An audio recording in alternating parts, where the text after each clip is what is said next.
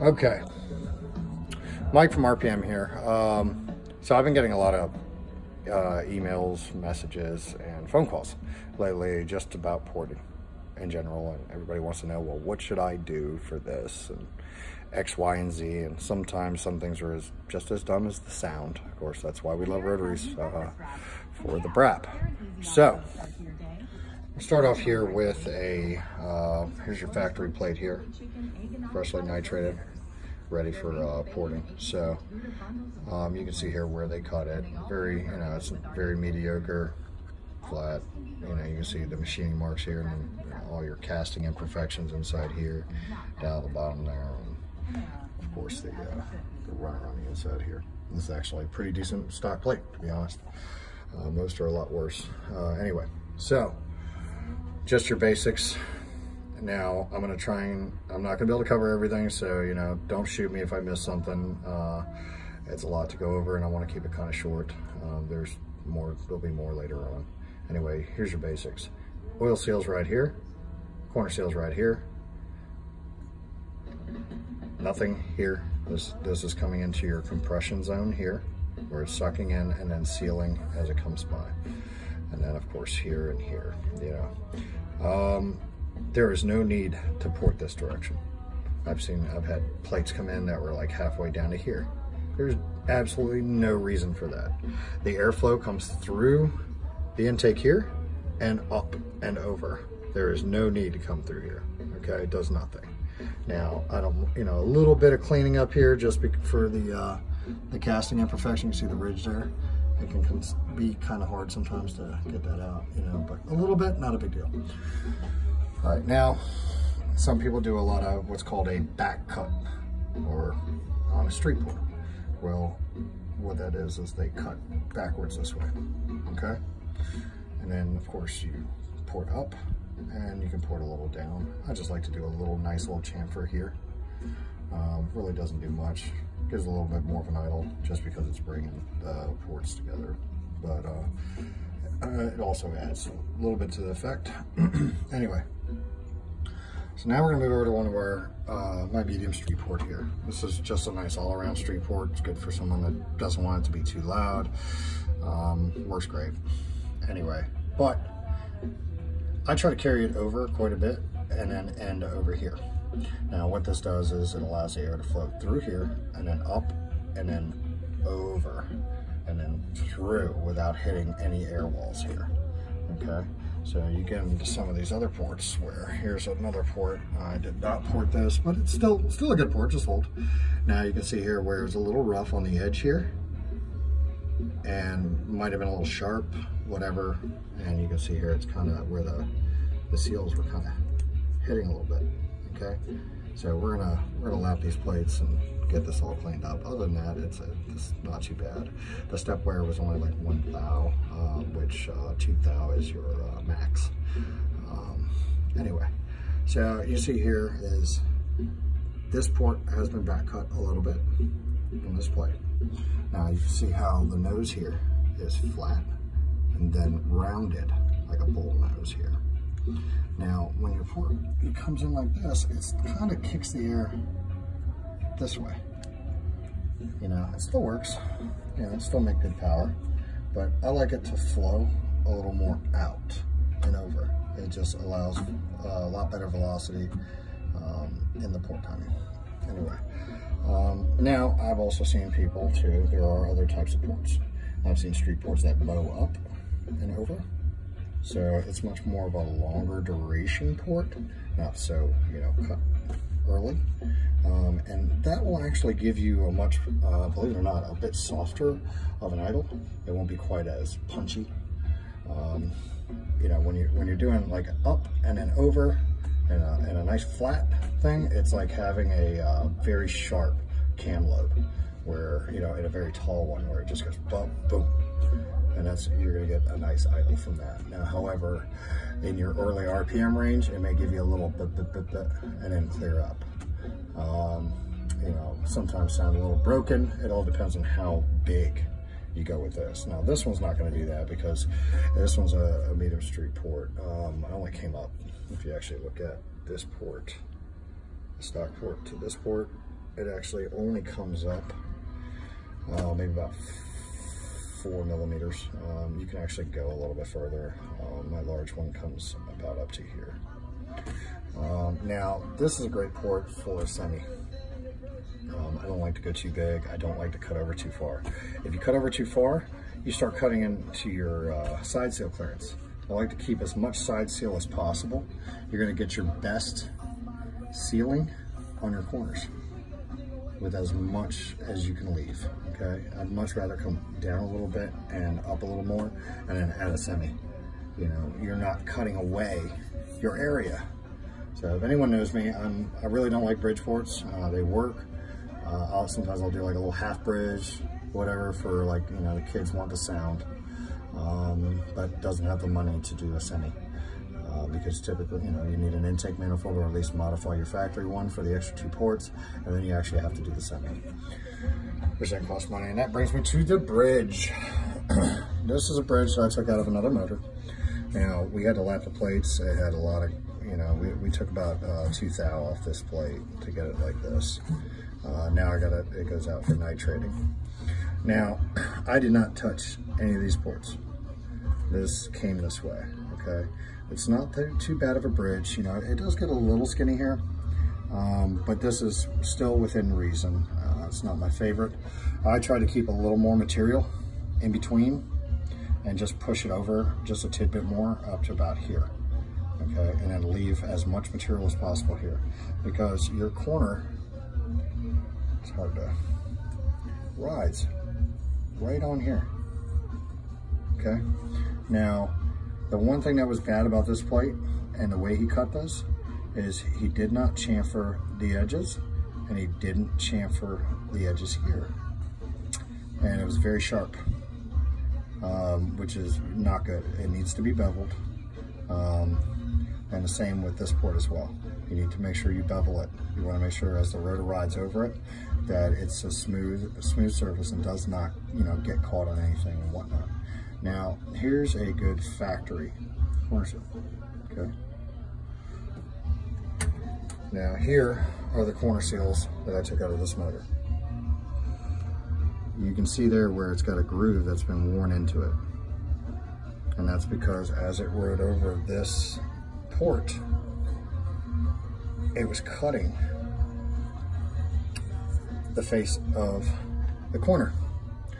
Now, over time, it wore some material into the rotor area, or into the rotor groove area for the corner, and was causing the corner seals to bind, which, you know, eventually led to compression loss and numerous other things. Now, bridge ports do work. A lot of people come to me and they're like, well, they don't last very long. And it's typically not a mechanical error.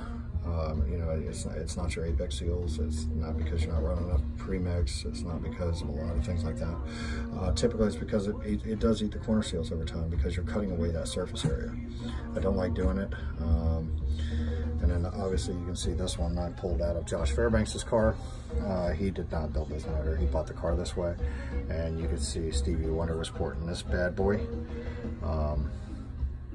This port should be, you know, 4 millimeters that way, okay?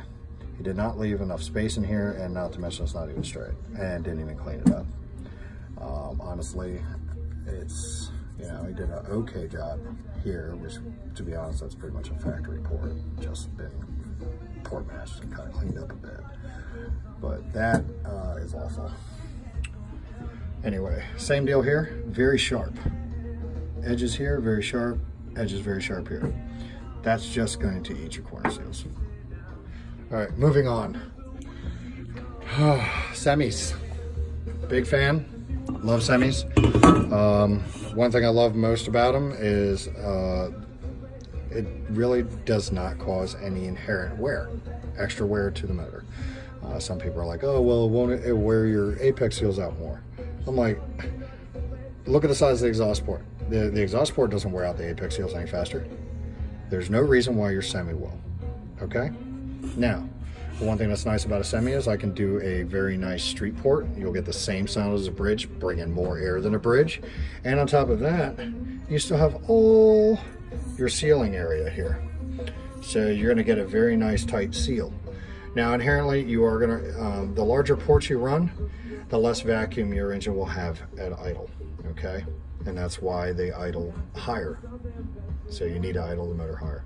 Now, however, with my semi, with a medium street port, I usually get about 12 kPa.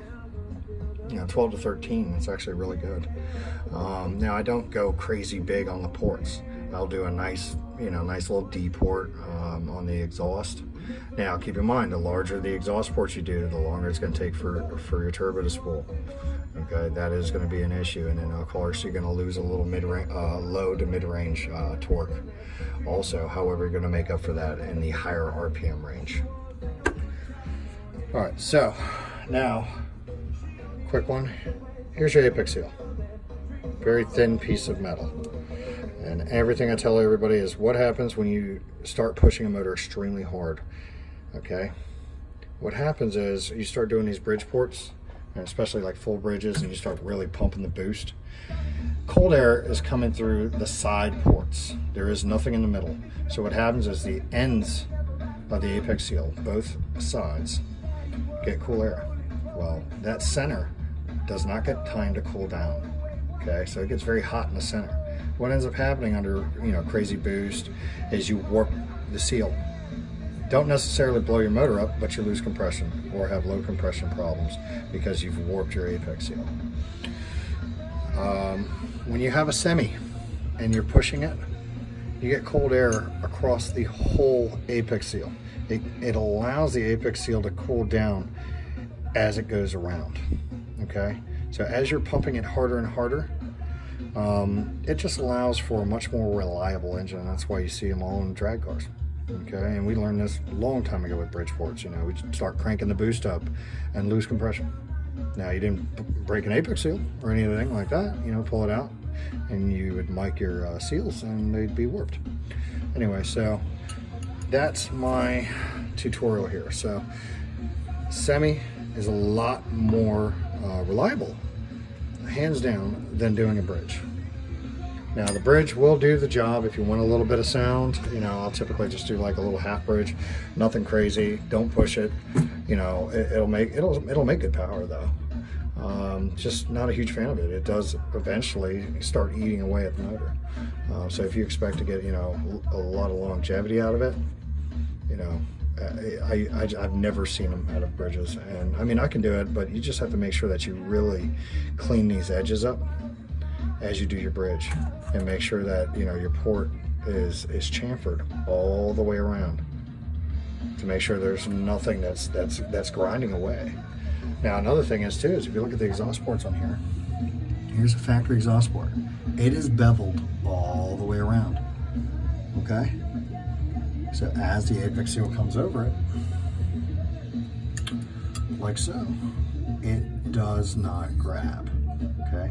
Now I've seen people where they port upwards, very high up here, which is fine. You know, you can port up. I've seen, you know, you get into your D ports. I come up to about here on my D port, and then I'll come down to about here for a street car. Okay, especially on my semi, and it gives a very good low to mid-range, or mid-range power, and your torque is still have plenty of torque. It is not necessary to always go so big. I've seen that too, where guys come in with these massive exhaust ports and a medium street port, and I'm like, what the hell are you doing? Anyway, so now if you do not chamfer this exhaust port, I've had people come in where the apex seal grabs it, snags, jumps, and then lands somewhere in here, in this beveled area here, and it just gouges the housing. Now, theoretically, you could have gouges here, you could have flaking here, you could have all kinds of stuff in this zone, and you would never even notice an issue. The only thing is your apex seals would just wear out considerably quick, especially with it grabbing. This specific engine that came in like that only had 2,000 miles on it, and it was just destroyed. Unfortunately, the guy paid for it, so that's a big issue. So you need to make sure that you chamfer all your edges, make sure it's nice and clean. all the way around, or else you're just going to tear your seals up. But my recommendation, always do a semi if you can afford it. Even if you're just doing a modified lower intake, you can use a Rotary Works lower intake. It doesn't, you know, the fit kind of crap, but it does work. You will have to take it to a machine shop and have it planed, typically, because the flanges usually warp when they do all the welding on them, because it's not a cast piece, it's a tubular welded piece. Does work, you know, in a cheap manner, especially if you only want to make 550 or 600. Now, the one thing I do like about a semi is you don't have to ram boost down its throat. Let the engine breathe as much as it can on its own, okay? You know, I see plenty of guys that have street ports or bridgies, and they just start ramming boost down its throat, you know, to make that extra power. Whereas on a semi, I could run, you know, 15 pounds of boost on it, the same as the bridgie, or, you know, and it will outperform it in every way. So now the only thing with semis, if you're going to be using it, you need a larger hot side on your turbo, typically a 140, 145-ish, because it pumps a lot of air. And what will end up happening is once you come into boost, it'll bottleneck at the turbo and your EGTs will spike. So you need to pick a reasonable size hot side depending on your horsepower goals. Now, if you're only planning on running 450 on like 10 pounds of boost, or 485, actually, I think I made 485 on like 12 or 13 pounds. Anyway, with a semi on pump gas, and this thing was an animal. It was just a very fun car to drive, had a great sound. Anyway, that's just my tidbit. You know, less boost, more life, less stress on the motor. But like I said, it all comes down to your power goals. Okay? All right. Take it easy.